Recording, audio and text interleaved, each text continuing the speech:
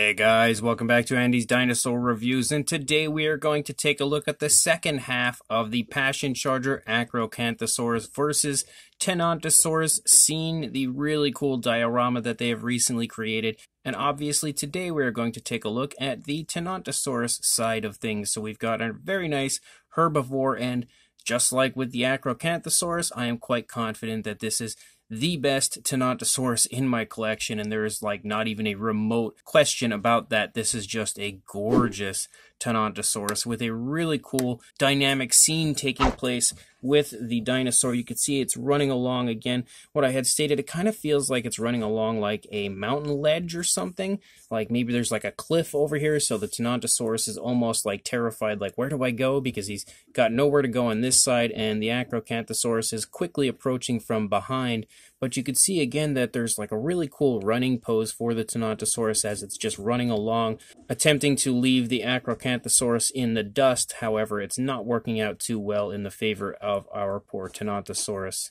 And again, just like the Acrocanthosaurus, it is such a beautifully done model, just showing so much realism to the scene, and also including an absolutely incredible dinosaur model without question. This is of course going to come in an unpainted and unbuilt kit. You have to build it and then paint it yourself, or of course send it out to a paleo artist to do it for you. So this is the paint scheme that I came up with for mine, which again, just like the Acrocanthosaurus, I was actually kind of happy with. So that's really nice because I often don't get very happy or pleased by my paint jobs. So it is nice to actually have two, especially when they go together, that I was pretty content with. Not quite as nice as the Acrocanthosaurus, but still pretty fun looking paint scheme, I guess, for the dinosaur. Hopefully a potentially realistic looking one. But let's just go ahead, jump straight to a closer look, and you can see how incredible this Tenontosaurus is up close. So starting up here at the head sculpt of our Tenontosaurus, you can see straight away just how beautiful the actual detailing is. Like, you can instantly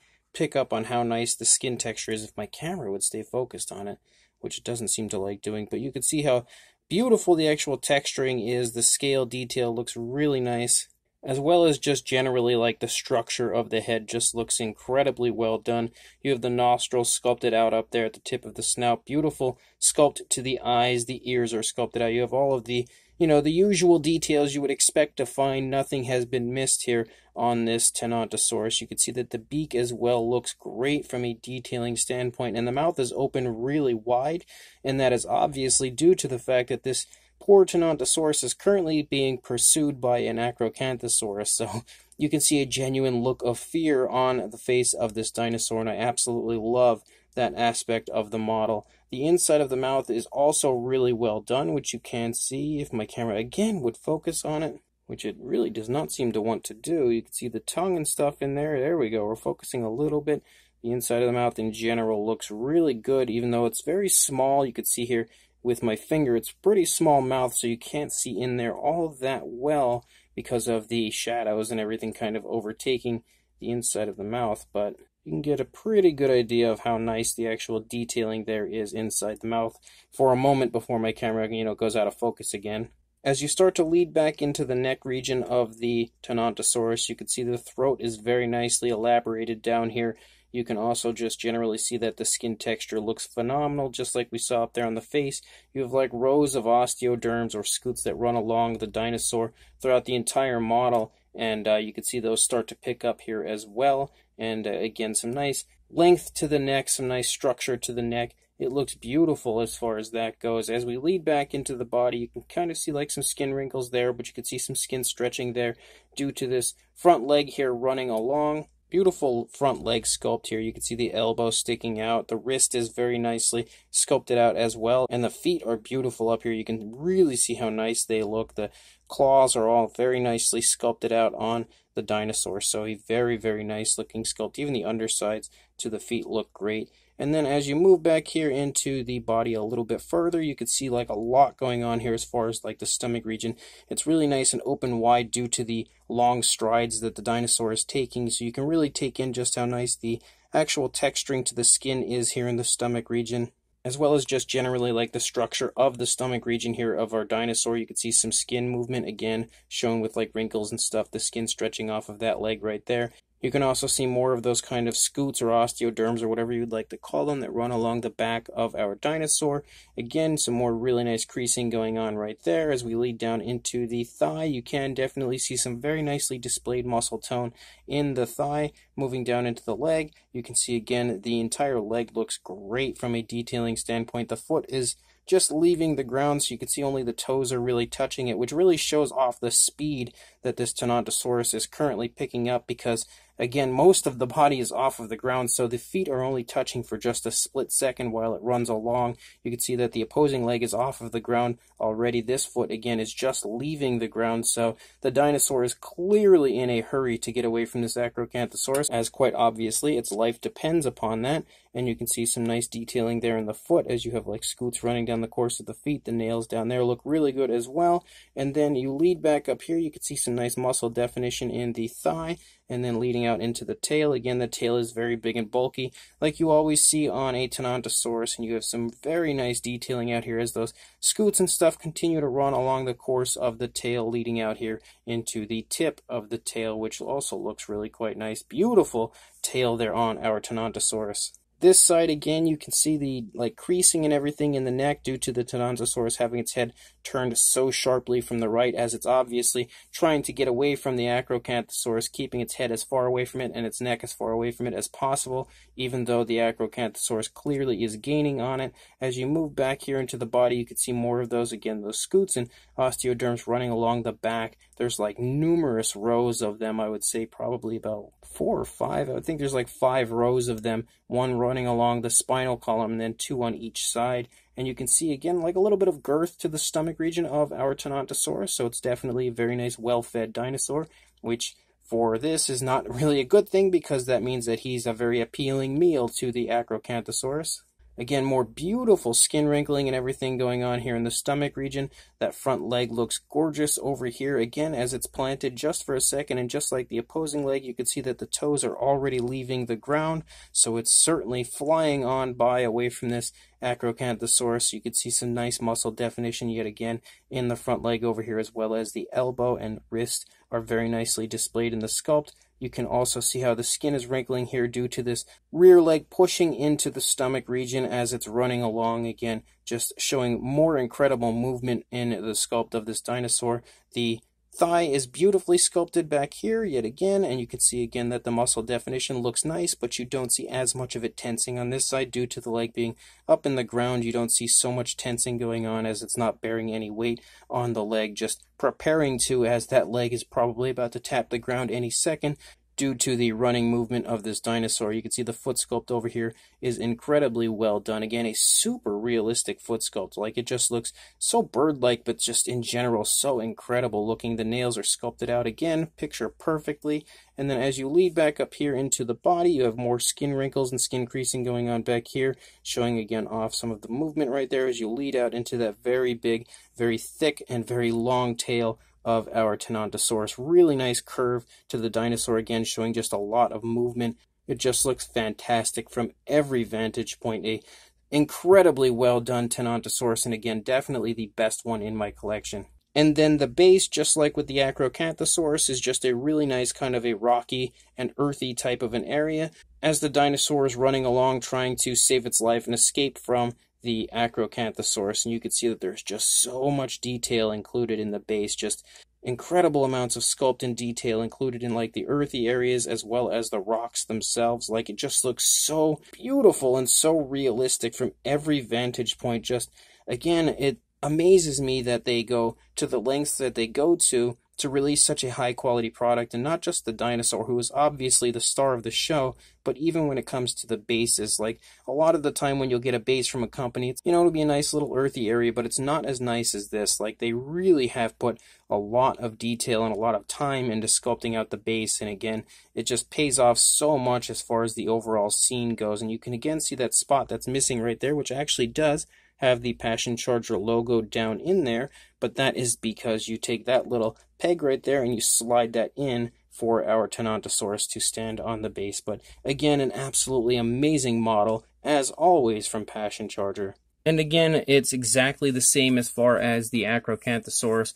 as far as the way you apply it, because you've got that little like block right there to the foot, and you just slide it into the base, and there we go. Our Tenontosaurus is now running along the rocky, earthy area, trying to escape its doom from the Acrocanthosaurus that is pursuing it.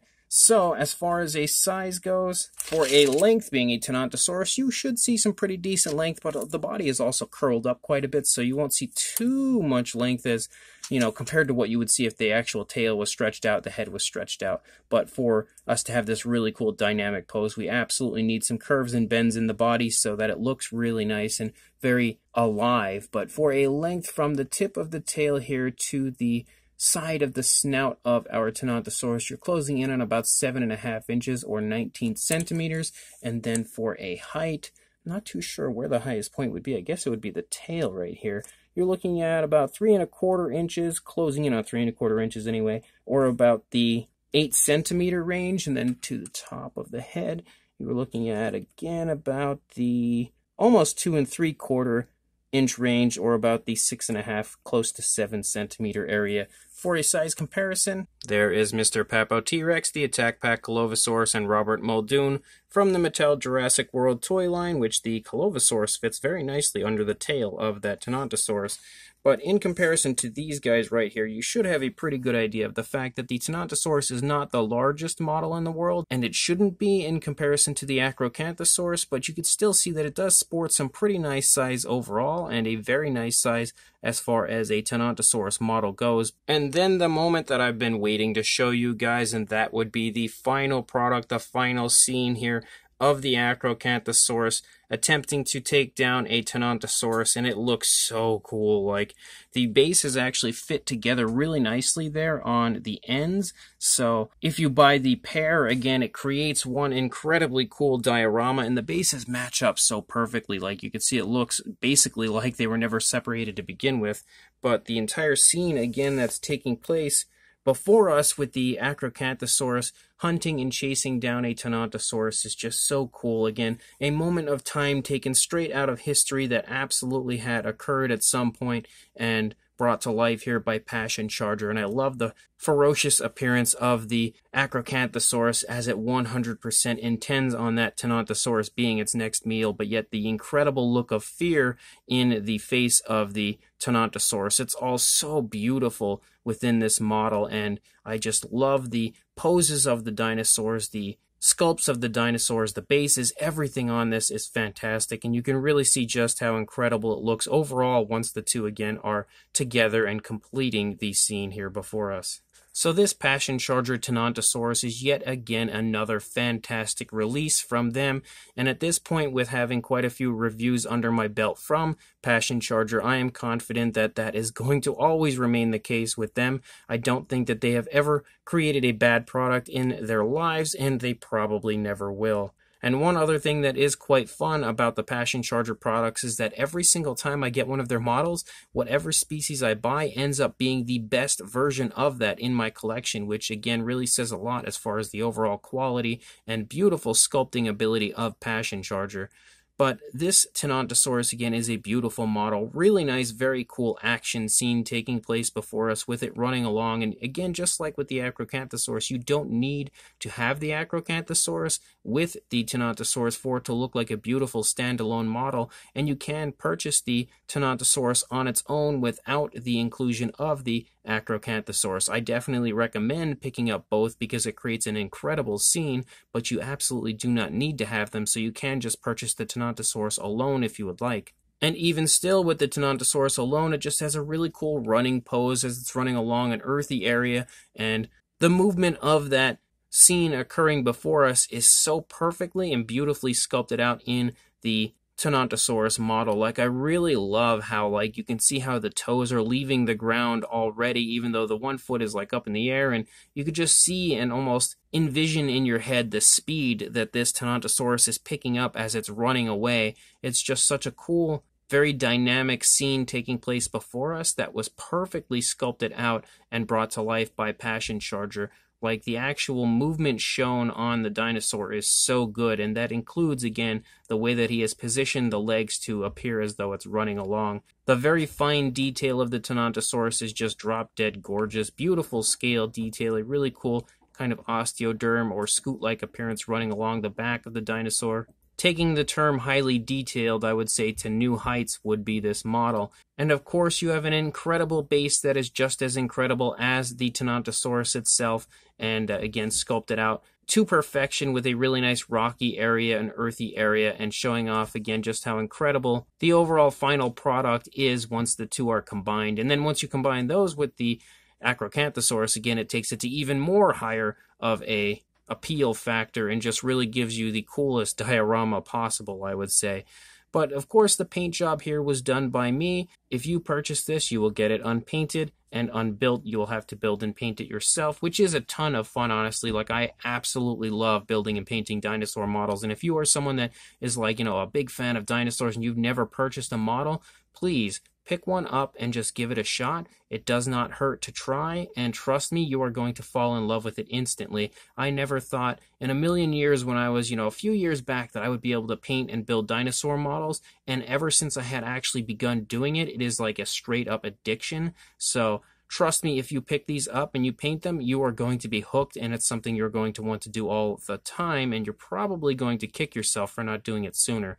And again, like I had stated, you can paint it yourself, which is what I recommend, or you can send it out to a paleo artist and have them build and paint it for you. But either way, one way or another, I highly recommend both this Tenontosaurus and the Acrocanthosaurus, or both together. Pick them up whichever way you choose, but make sure that if you are interested, you check the links in the description, as I will have a link to Passion Charger on Facebook, as well as the listing on Dan's Dinosaurs, where you can, again, inquire about picking them up from either of those two places. If you would like to order from Passion Charger, you do not have social media, you can contact me and I will hook you up with Passion Charger and get this ordered for you as well. So one way or another, I highly recommend the models. Pick them up and own yourself this incredible diorama, and make sure you like, comment, and subscribe, and I will see you in the next review. Thanks for watching.